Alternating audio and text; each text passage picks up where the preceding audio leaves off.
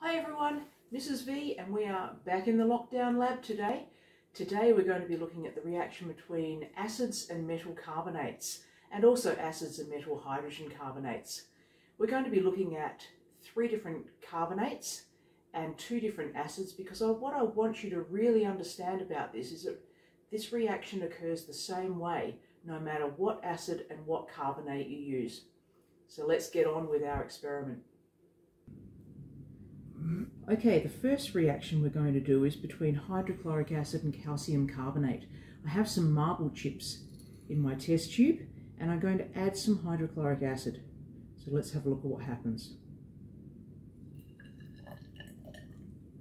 You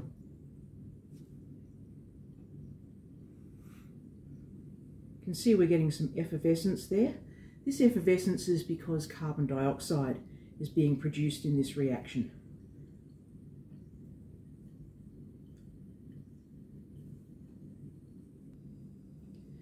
The next reaction we're going to do is still with our marble chips, but we're going to try sulfuric acid. So I want you to see if you can notice any differences or if exactly the same thing happens.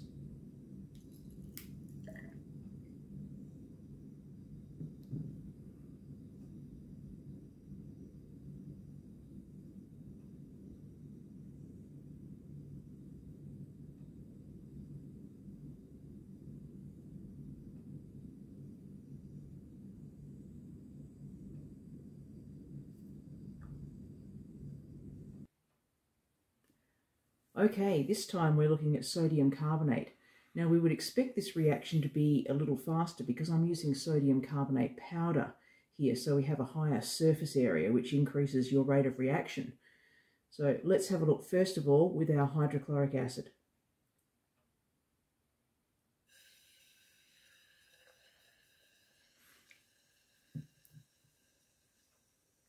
Definitely a faster reaction there.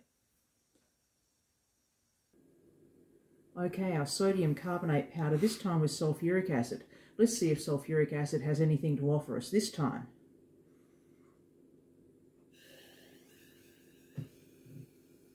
Much better. This time we're going to try sodium carbonate but in solution with our hydrochloric acid.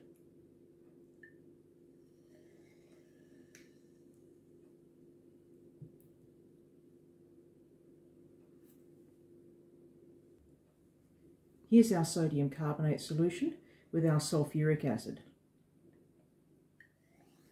Whoa! Only just kept that one in the test tube. Okay, last but not least, we're looking at some bicarb soda, which is sodium hydrogen carbonate. Often we call it sodium bicarbonate. We're going with the hydrochloric acid first.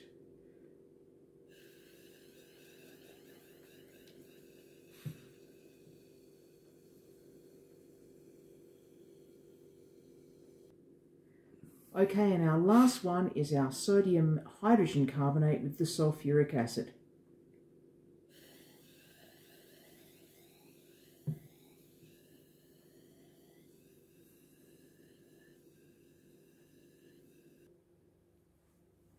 Now I've got a fun experiment that you can try at home using the reaction between metals and hydrogen carbonates.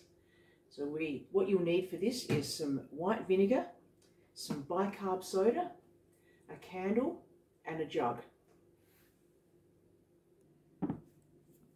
Okay, so we know that the combustion reaction produces carbon dioxide and water, and we know that we can put out a combustion reaction using carbon dioxide. So this is a neat trick you can do with pouring an invisible gas onto a candle, a burning candle, to put it out. Let's have a go.